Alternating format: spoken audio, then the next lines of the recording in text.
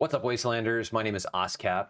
There was speculation that we were going to get Mischief Knight, and it doesn't look like that happened, which is unfortunate because that would have been really, really cool.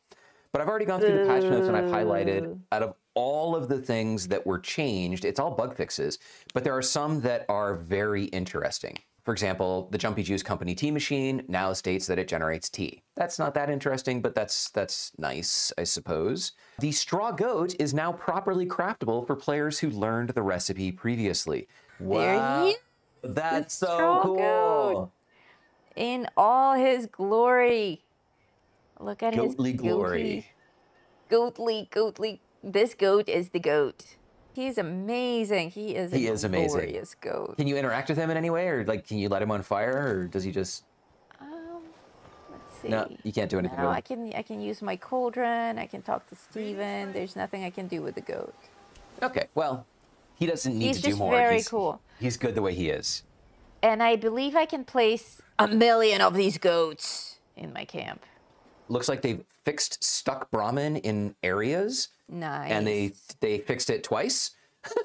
Because that's better than fixing it once. There's a bug that I didn't even know about where if you hurried your Brahmin, it could actually make other people's Brahmin hurry. That's good job about thread synchronization there, Bethesda.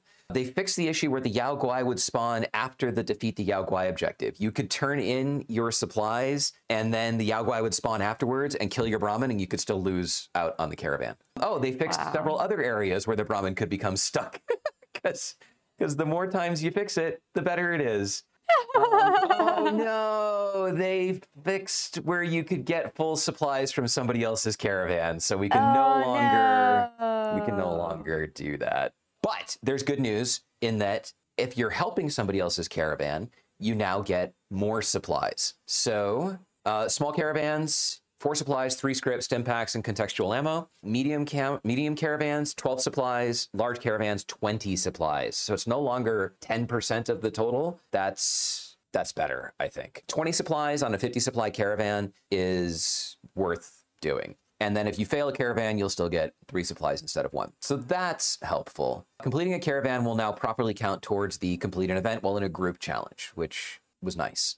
Some combat changes. Combat balancing, there were some interesting things here. They increased the damage for lesser devils. There's only 3 of them or 4 of them in the game. There's those 2 that spawn on the upstairs monorail thing, and then there's ones that spawn in the flooded city center. But they're kind of meows. Like, I never found lesser devils to be all that. So it's nice that they've increased their damage. That's good. They've increased some other stuff, but they've done a lot for creature balancing. Creatures will be less threatening at mid-levels, but they will be tougher towards level 100. And that includes a lot of creatures, as you see down here.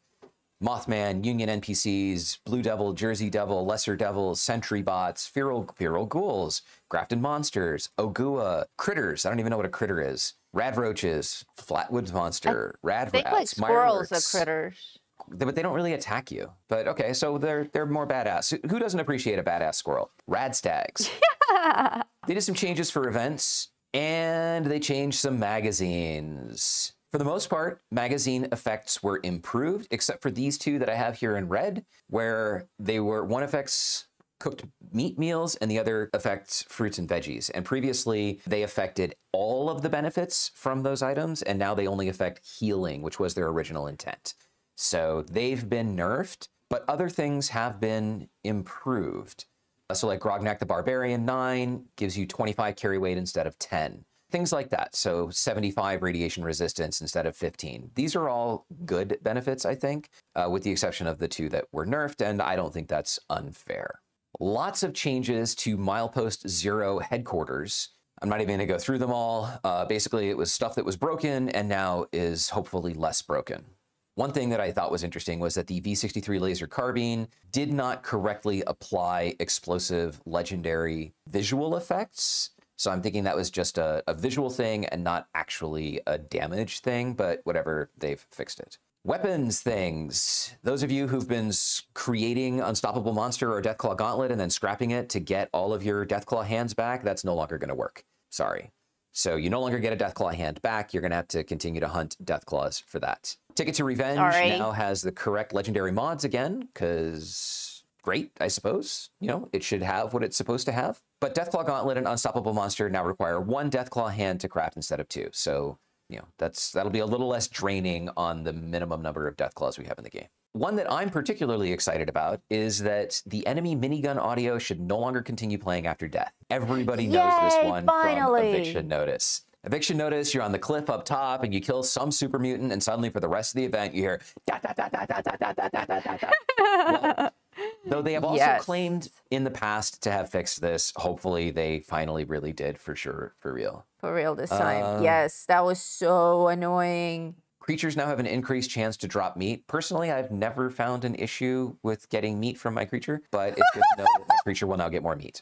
More meat, This one here in red, I've actually used. The Ogua would go into his shell and I could still kill him with VATS shots to the head. And it looks like now when the Ogua is in his shell, he will be completely invulnerable, and that's how it's supposed to work anyway. This one, speculative fix. I think that means that they think they fixed it, but they're not sure. I'm liking how they presented that. I have encountered this where I've used daily rerollers, and then when the server resets at 9 o'clock Pacific time, those don't reset. And I didn't realize that they reset an hour later because of daylight savings time. It's actually daylight saving time, but everybody gets that wrong. So allegedly that now may have also been fixed. And the shadow person that everybody was very excited about, who was just the shadow of a person on a cliff near Lake Eloise, he has been removed from the game.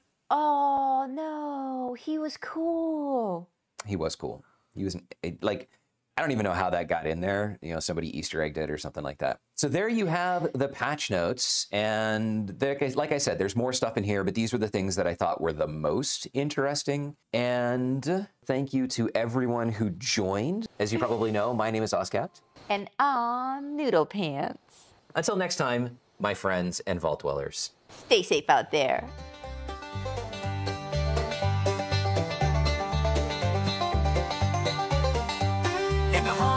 Virginia, where the shadows creep and sway, lies a land of rusted dreams, where the brave dare not stray. Appalachia, oh, it's a treacherous ride, with dangers untold and nowhere to hide.